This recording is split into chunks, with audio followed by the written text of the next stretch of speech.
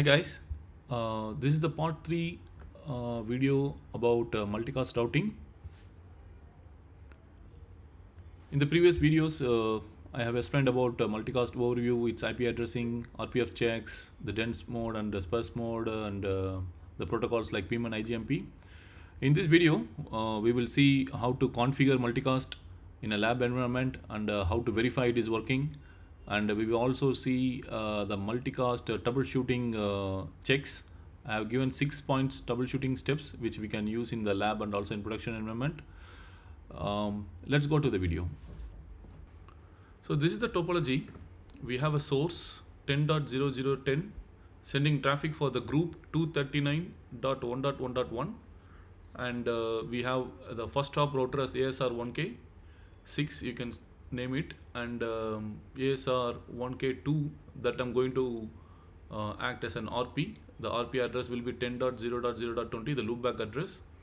Then it goes to a Nexus 7K device, and in between them we also have a Cisco 2900. So the receivers are all connected like 150, 50.50.1 and 20.20.20.2, both receiver connected to Nexus 7K. Then we have RP, then it goes to the source. So in a multicast terminology, the router that is connected to the source, directly connected to the source, we call it as a first hop router. Then you have a RP router.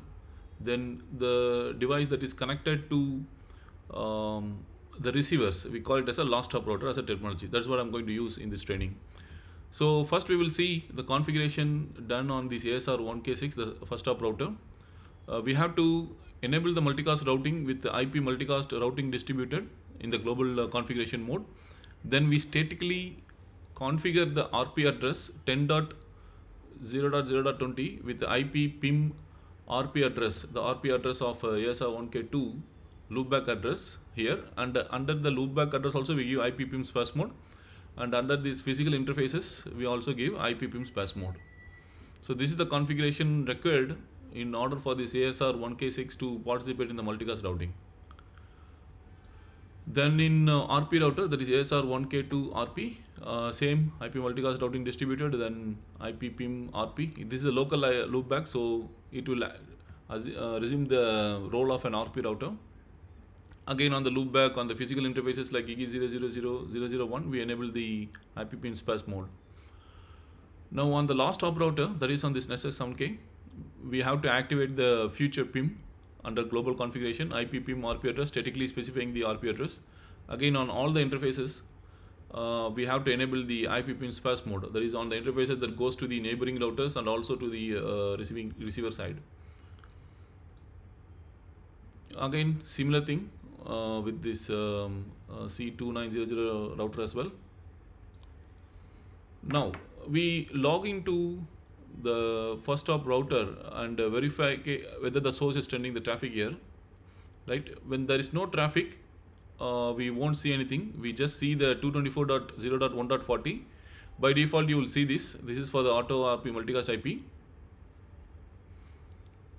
Now we go into the RP router. Again we give the command show IP mroute.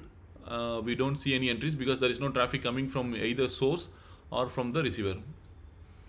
Now finally we go into the Nexus, this Nexus 7K where the receivers are connected. So there also I don't see any entries, and show IP IGMP group summary, we don't see any entries because there is no traffic coming from the receiver side. Now the receivers started sending the membership queries for the particular group address 239.1.1. So now we can receive the entries on the Nexus with the show IP IGMP groups. We can see the membership queries coming for the group address 239.1.1.1, and it is learning dynamically and is receiving on this interface 3/3. And only thing you can see here is basically from 150.50.1 I statically configured that entry, and for this 20.20.20.2 receiver IP that is coming dynamically. That is why you see type dynamic here, and also the expire time where I configured static, it shows never, and there is an expire time for receiver that is coming dynamically. So we confirmed on the Nexus 7K, we do receive this asterisk comma G. That is, it doesn't know the source, but it knows the group for which it needs to get the traffic. Now in the RP router, after the receiver starts sending the membership query, we can see the asterisk comma G entry as below. We can see the outgoing interface gigi001 from which we are getting the asterisk comma G entry. So on the RP, I give the scale command show IP yamroot, and I can see the asterisk comma G. That is, we don't know the source, but we need traffic for this particular group 239.1.1.1. And in the RP, we can see on interface 001 from this interface, which is connected to Nexus, we are receiving this request. Now we are checking in the RP router. We are getting the multicast stream traffic for group 239.1.1.1 on the RP router. We can see the S, G entry, that is source for this particular group which is sending the traffic with the incoming interface connected to the source router. Also, you can see the flag shows as PT, which means the receiver router pruned itself. That is the Nexus. Because once it got the source router IP address, it will check the shortest path to the source and switch the traffic to the source path tree. From shared path tree, it will switch to source path tree. That happens immediately when it knows about the source IP address. That's why in this output, you can see the flag shows as PT. It means that receiver router pruned itself. So now we look into the show IP yamroot detail. The outputs from the Nexus 7K S, G, we can see the amount of traffic passing on this interface for this group address 239.1.1.1 and source 10.0.0.10. So we give show IP yamroot in the Nexus, that is the last stop router where the receivers are connected. So we are giving the show IP yamroot here in the Nexus 7K. So we see the source IP and the group for which we are requesting the traffic, and we can see the incoming interface, and we also see the outgoing interface, that is 3/2 and outgoing interfaces that are your receivers basically. So 3/2 that is connected to your RP, that's showing us incoming, and outgoing 3/1. And show IP yamroot summary will give the statistics for that particular source, how much traffic is going. You can see under this group 239.1.1.1, and we can see the source count. Only one source is sending the traffic here, so that is 10.0.0.10. How many packets going and what is the rate the traffic is passing on. So in a normal production environment, if the receiver basically getting the traffic for that particular source on the last stop router, show IP yamroot summary, we can see from that particular group the traffic is passing or not properly or not here.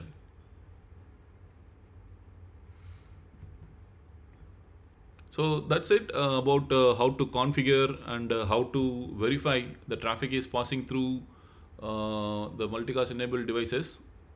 So the main command is to check let's start with the last stop router. We give show IP IGMP group. It will show for the particular group whether the membership queries are coming. Then on the RP we log in and check. This is the RP router output, show IP yamroot. We need to see that asterisk comma G entry from the receivers for a particular group, the request is coming. So now once RP receives that S, G entry, that is which source sending traffic for that group, that will inform the Nexus that again in Nexus, if you give show IP yamroot, we can see in the Nexus the source and the group ID. And again, whether the traffic is, even after this learning, whether traffic is going or not, we can confirm with the command show IP yamroot summary on the last stop router.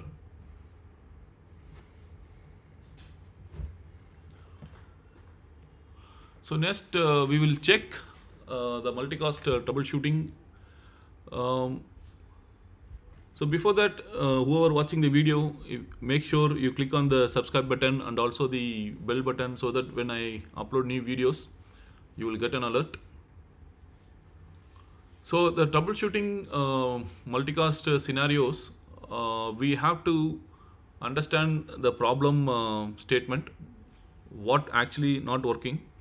Most of the time it will be like particular group the traffic is not passing, like when we give this command show IP mNode summary in the last stop router where the receivers are connected, you won't see any traffic rate for that particular group, or you won't see any entry itself for the particular group.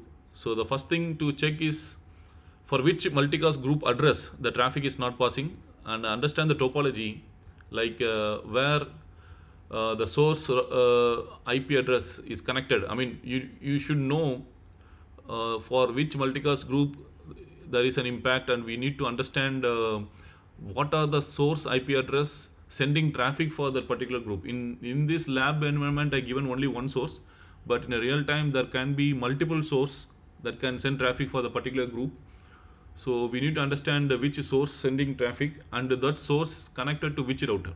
You need to log into the router and check whether you see the entry S, G entry on the first hop router and also on the RP, right? And again on the receiver, we need to know what are the receiver IPs which is getting affected, and we need to check on the router where the receiver is connected and find whether that receiver membership core is hitting that last hop router, right? And finally we need to log into the RP and see whether those S, G and *G entries are registering in RP.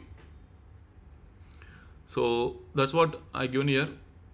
Check traffic coming from the source and receivers hitting the router properly. That is the first thing. Most of the time it won't happen when there is a problem. Check the PIM neighborship on all the involved routers. So you need to give PIM neighborship command and check whether the, even after you enable, whether the PIM neighborship is coming between these devices. We need to know. Then only those join prove messages, register messages, all these messages will get exchanged.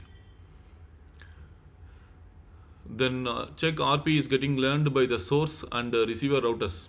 So source and receiver router first of all should know which router is an RP router, so that we have to confirm. Then check the M route outputs for the right interfaces as S, G and S, G entries are coming. Like how we saw here, this S, G is coming from which particular interface, right? We also see here also, right? You can see S, G coming from Gigi 000, whether that is coming from the right interface. Once you confirm all the 5 checkpoints, if you're still not able to isolate where the problem is, the final option is to enable the debug outputs, whether the right operation happening on all routers. And remember, debug command is to be used in a maintenance window. In a production, never run this. In the lab environment, only for your learning purpose, you can do this. So debug IP multicast topology, debug IP multicast RP of track, debug IP PIM. If you are troubleshooting only for that particular group address, you can try that. And again, debug IP IGMP you can give. You can see in the debug outputs, it shows join list, *G, and that is coming from which interface, all those informations, and the report message for that particular group address. And in this we can see the particular RP address received the RIP notification via Gigi 0/1. I mean, this debug is basically running here. We are receiving information about this source IP address 10.0020, and that is announced by this IP 150.40.2, which you can see here, and that information is coming via this interface 0/1. So this is the path basically. In the debug we can confirm that it is receiving from the about the source, it is coming via this interface, and for this router it is sending by this 40.2. So this is just a join prune message coming to that 150.1.1.2, which we receive actually. And again, these are the things normally we check S, G entries. And in ASR1K Nexus, there is a command show IP mfib, then the group address. There we can confirm whether the entries are there in the software and the hardware forwarding. And important thing is show IP PIM tunnel. You can see PIM encapsulation, de-encapsulation. And also if you activate the multicast in devices, you can check the tunnel interface created here. Show IP interface brief and the tunnel interface. We can see the RP address here. This is coming because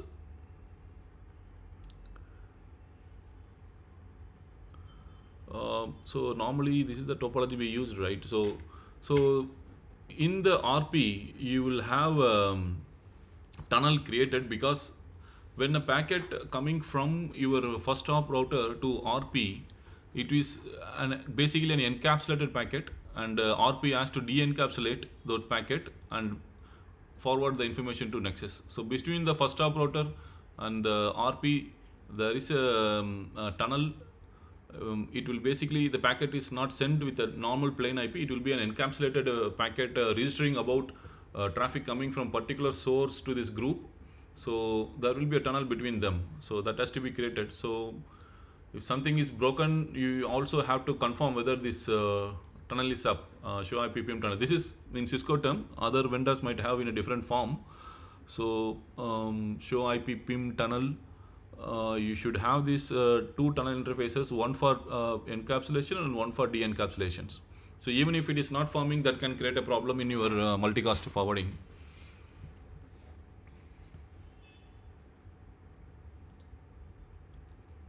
So these are some more commands. You can give show IP mroute shared tree, where you see the asterisk comma G entries, and show mroute source tree, where you can see the S comma G, the source IP and the group address. So in a shared tree, basically is the S comma G entry. What are the incoming interfaces requesting for the particular group address? In this case, this is 239.2.2.2. And again, source tree is basically reaching directly to the source. So we know 10.10.110 is the source IP for which this traffic is getting forwarded. So show IP mroute shared tree and show IP mroute source tree will give the entries whatever the last hop router is learning. So that's it I have for multicast troubleshooting. So multicast, you have many options. You have MEPN, normal multicast, then any source, anycast multicast, MSDP, whatever the platform or multicast troubleshooting that you are doing. This checkpoint is going to be the basic. You need to understand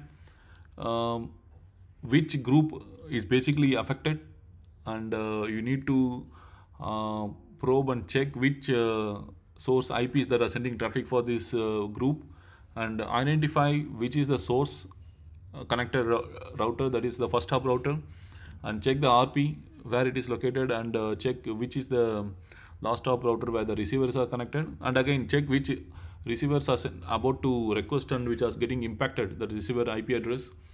So then again check whether traffic from the source hitting the first hop router, traffic from a receiver hitting the last hop router, and check the S comma G and asterisk comma G entries on the RP. So this fundamental troubleshooting is going to be the same any form of multicast troubleshooting that you are going to do.